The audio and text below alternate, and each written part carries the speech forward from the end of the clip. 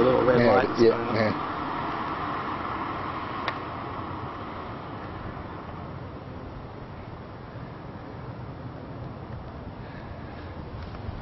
So you basically have a plate with a pivot that your foot fits in. I'll just get in here, and this plate is on a pivot, and the foot fits in there. It's got anti-slip paper, and because of the size constraint, the pedals, the brake, and the accelerator be moved to the right a little bit.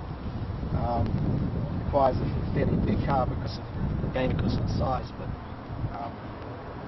when just going from lane to lane, you just move with your heel on the back here, move your whole foot from about 11 o'clock position to 1 o'clock position. But when you're going around corners where you've got to really turn the wheel a number of times, you lift the foot up, take the heel off the plate, and your toes on the pivot, and you use that as the driving point to rotate the wheel backwards and forwards.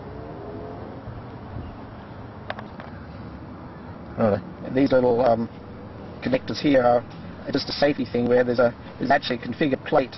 You can take this off, the shoe off, and then put a plate over here to cover it all up in the event that somebody else wants to drive the car, because you can still use the steering wheel, and this stops people from putting their foot on this disc, which will be rotating when somebody's driving with their hands. So it's just a safety device for safety approval. But normally I drive it, so I just keep this connected. And this comes off very easily from behind. There's a little lock nut that you can just squeeze and pops off, so it could be taken off very easily.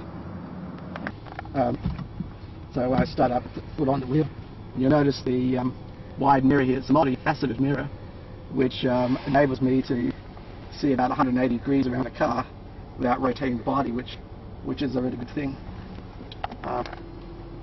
This little box here is an indicator, left, right, cancel for indicator buttons, and this is the horn option button here.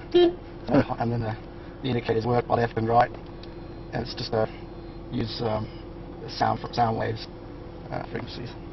And so what I'll do is I'll just drive around the block a bit and give you an idea of how it works. I have to concentrate on driving as well, so yeah,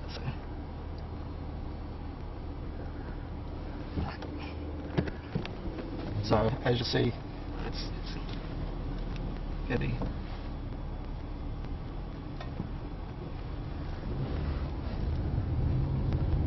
It's on a 1-to-1 ratio, so it's very easily to drive. It's been power boosted on the automatic steering, so that the effort required to rotate is fairly straight, fairly easy to do without getting too fatigued. The leg's pretty strong too, but it's a compromise between the feel of the road and making the boost too high. So tried to sort of balance that, and it actually worked out quite well.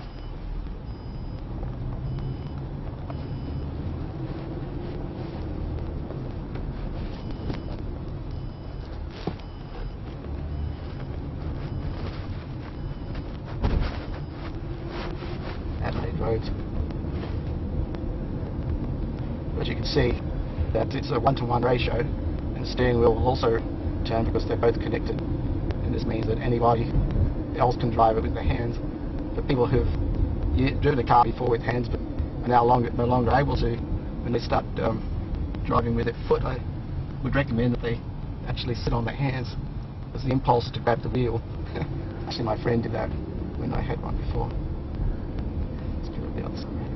But so when you're driving on a freeway or in faster traffic, you basically just turn the wheel from about 10 to 11, and that gets you sufficiently to go around corners and also change lanes. So that's with a foot completely on the ground.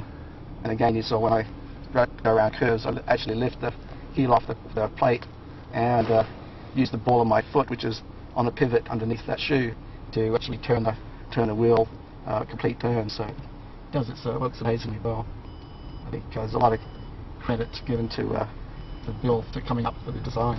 It's certainly done a lot for me, and I really do appreciate that. I'll just park in the driveway here.